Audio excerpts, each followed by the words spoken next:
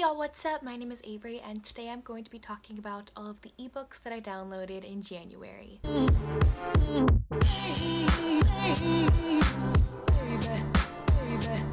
I ended up downloading 16 books, most of them for free. Again, I'm just going to be reading these summaries for these, and if you want to check them out, go check them out. I'm gonna get started because there are a lot of these books. First book that I have is Praying for Rain, the Train Trilogy, book number 1 by Baby Easton. This book is on Kindle Unlimited, or you could purchase it for 99 cents. At the time, I bought it for free. With only 3 days until the predicted apocalypse, the small town of Franklin Springs, Georgia has become a wasteland of abandoned cars, abandoned homes, abandoned businesses, and abandoned people. People like Rainbow Williams. Rain isn't afraid of dying. In fact, she's looking forward to it. If she can just outrun her pain until April 23rd, she'll never have to feel it at all. Wes Parker has survived every horrible thing this life has thrown him, with nothing more than his resourcefulness and disarming good looks. Why should the end of the world be any different? All he needs are some basic supplies, shelter, and a sucker willing to help him out, which is exactly what he finds when he returns to his hometown of Franklin Springs. As society crumbles, dangers mount, and secrets refuse to stay buried, two lost souls are thrust together in a twist of fate. One who will do anything to survive and one who can't wait to die. Perhaps together they can learn how to live. Next we have Born Darkly by Trisha Wolfe. I downloaded this through Kindle Unlimited for the Smetathon, but I didn't read it, but I still have it in my library. He challenged her sanity. She shattered his reality. They dared each other to the brink of madness. A dark and twisted maze awaits criminal psychologist London Noble when she falls for her patient, convicted serial killer Grayson Pierce Sullivan. As she unravels the traps, her sanity tested with each game, she's forced to acknowledge the true evil in the world around her. It says there's a trigger warning for confined spaces and serial killers. Next book is another book that I downloaded through Kindle Unlimited for this marathon, but I ended up not reading it at the time. We have IRL, or In Real Life, by Molly Maddox and Lucy Lennox. Connor. It starts with a drunken text pic, the kind I would normally never send, only instead of it going to the flirty hotel bartender, it goes to some random stranger who actually responds. I tell myself an unpredicted night of hot as hell back and forth is the perfect way to blow off a little steam while I'm in New York, closing an important business deal. Little do I know, the man at the other end of the line is none other than Wells Grange, the most controlling, egotistical, emotionless SOB I've ever met. I spend my days squaring off against Wells in the boardroom, and my nights succumbing to the sexy stranger's commanding texts in the bedroom. Within days, I'm falling for someone I shouldn't, and I have to remind myself that none of this is real. Wells. The first thing I notice about Connor Noel when he sits down in my high-rise conference room is how delightfully nervous he is. Then I see his tie, the same geeky tie that's held hostage on my phone, and the one that belongs to my anonymous late-night texter, and it changes everything. I should confess, tell the truth about who I am. Instead, I decide there's no harm in flirting. After all, once our business is concluded, he'll be out of my life for good. The more I get to know Connor, however, the more I start to fall for him, which is a problem because I made a vow long ago to never let emotions interfere with my life, either business or personal, except I can't stop thinking about him night and day.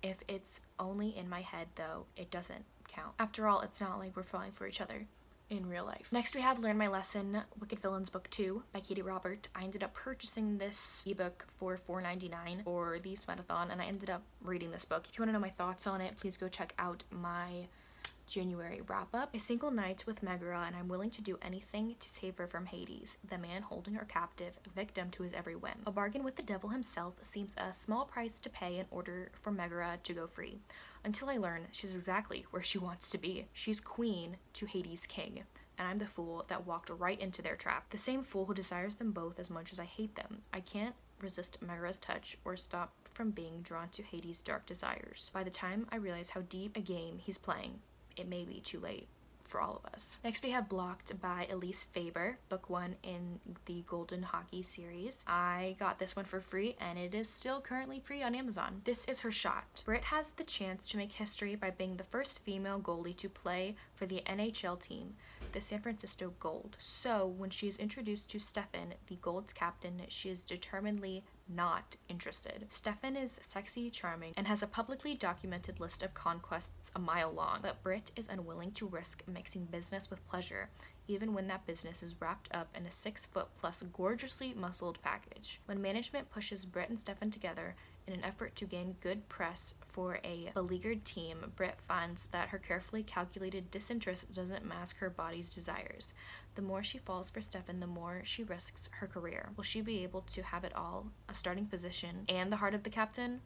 Or will she lose everything? Okay, we're gonna pause the video for a second and draw from my subscriber shout out mug. I'm gonna shout out someone today, shake it up, and then I will draw this one. Let's see here.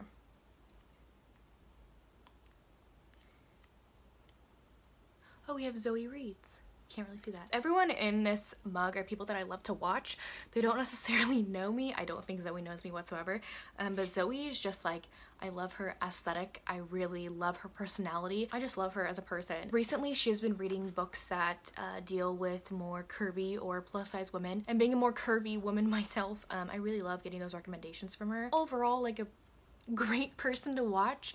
I love her recommendations. I just love her personality. I love her, as I've already said before.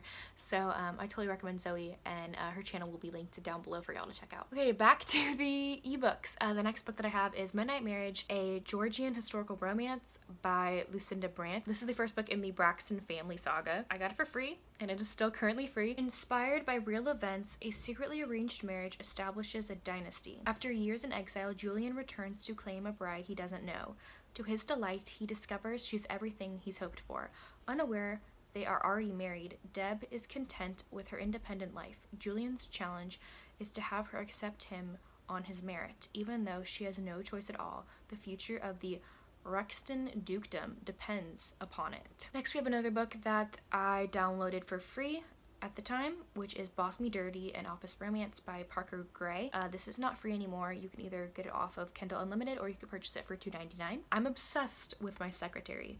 The way she walks, the way she looks at me, the way she says my name, especially when she says yes. Yes, Mr. Declan. I'm not just her boss. I'm the owner of the entire firm, and she's just barely out of college, out of her first job. Sweet, inexperienced, innocent. I don't want to scare Sloane. I want to own her, possess her, dominate her body and soul in every way I know how. Come hell or high water, I won't stop until she's mine. I've got a crush on my boss. Shouldn't, I know.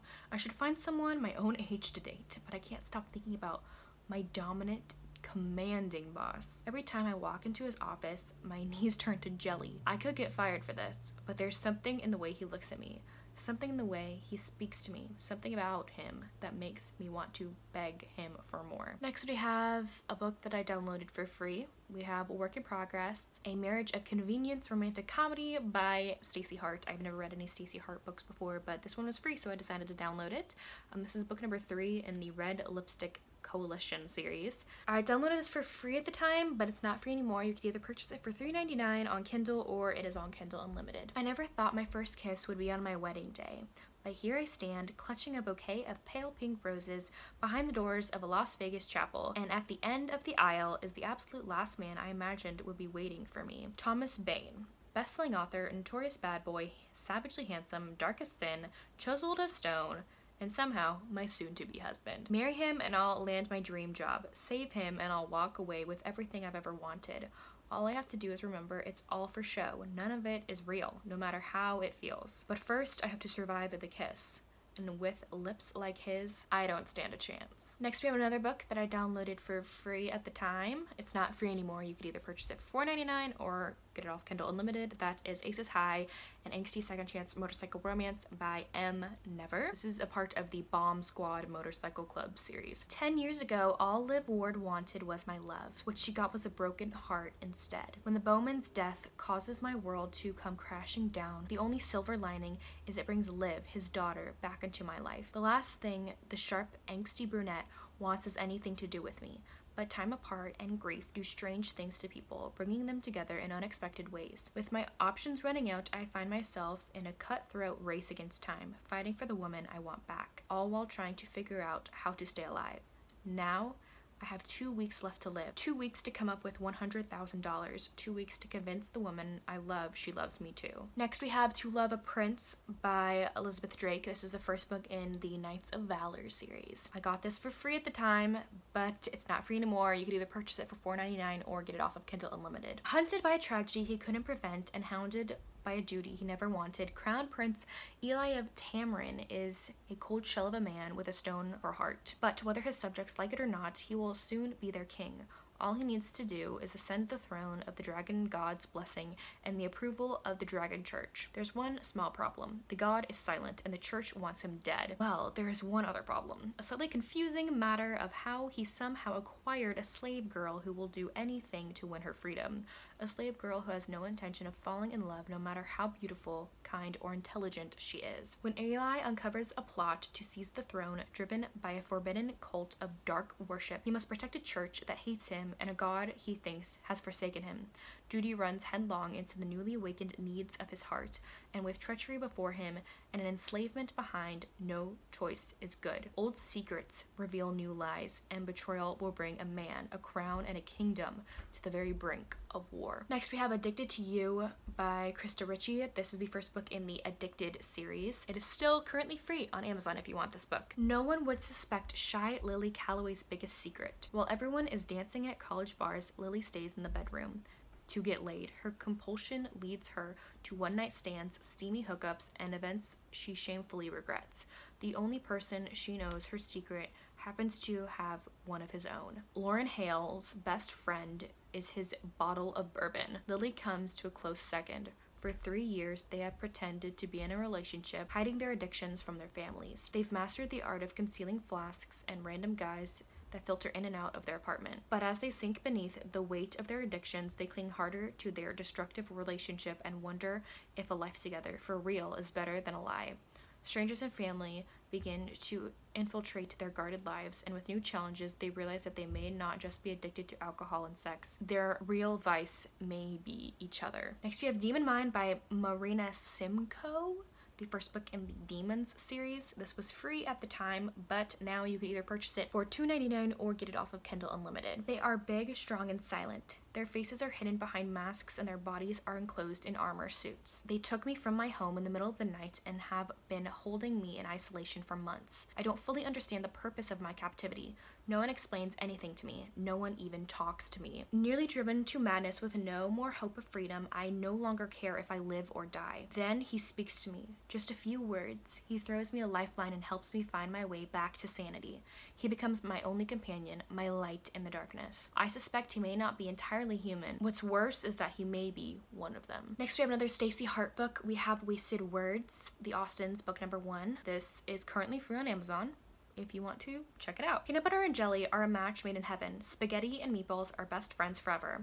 And the guys like Tyler Knight don't go for girls like Cameron Emerson. She knows him from the second she met him that he didn't belong on her bookshelf. The 6-foot ex tight end with a face so all-American it could have sold apple pie, so she shelved him next to the supermodels and rock stars and took her place on her own shelf, the one with flannel-clad, pasty-faced comic book nerds.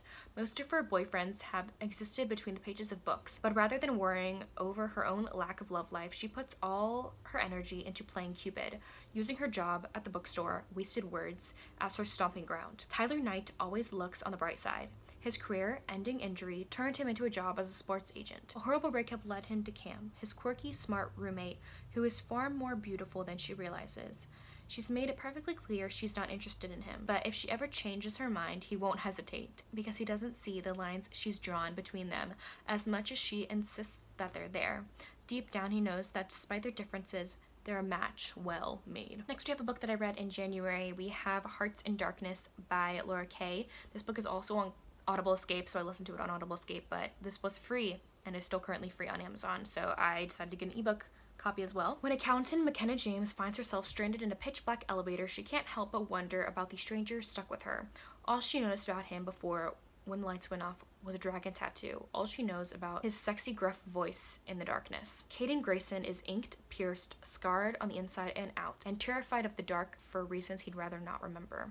Trapped in his worst nightmare, only the sweet voice of the red-headed beauty distracts him from his fear. As for the hours pass and the darkness heats up, there's nothing compared to her touch. He's all rough edges and she's pinstripe skirts, but in the darkness, they open up and reach out without any preconceptions to hold them back. But as attractions grow and sparks fly, will they feel the same when the lights come back on? Next we have Him by Serena Bowen. This was a Kindle Unlimited borrow purchase. Jamie Canning has never been able to figure out how he lost his best friend. 4 years ago, his tattooed, wisecracking, rule-breaking roommate cut him out without an explanation. So what if things got a little weird on the last night of a hockey camp the summer they were 18? It was just a little drunken foolishness. Ryan Wesley's biggest regret is coaxing his very straight friend into a bet that pushed the boundaries of their relationship. Now with their college teams set to face off at the national championship, he'll finally get a chance to apologize. But all it takes is one look at his long-time crush and the ache is stronger than ever. Jamie has waited a long time for answers, but walks away with only more questions. Can one night of sex ruin a friendship? If not, how about 6 more weeks of it? When Wesley turns up to coach alongside Jamie for one more hot summer at camp, Jamie has a few things to discover about his old friend, and a big one to learn about himself. And the last book I'm going to talk about today is The Dragon's Pet by Loki Reynard. I borrowed this off of Kindle Unlimited. When her plane goes down near the front line of an ongoing war between humans and dragons, Arya comes face to face with one of the enemy. And then the terrible beast transforms before her into a huge, devastatingly handsome man. Taken captive and brought back to the dragon's lair, she quickly discovers that he intends to keep her, not only as his prisoner, but his pet. Her captor wastes no time in stripping her bare, placing a collar around her neck, and putting her shamelessly on display. After she learns about the truth of the cause of the war, Arya is forced to question everything she was taught, and soon her former enemy has claimed her heart. But when need arises, will she do what she must to protect the one she loves, even if it means being branded a traitor to her own kind? So there you have it. Those are all of the ebooks that I downloaded in the month of January. Please let me know if you've read any of these books or if you plan to. But anyways, thank y'all so much for watching. I will see y'all soon in the next one. Bye!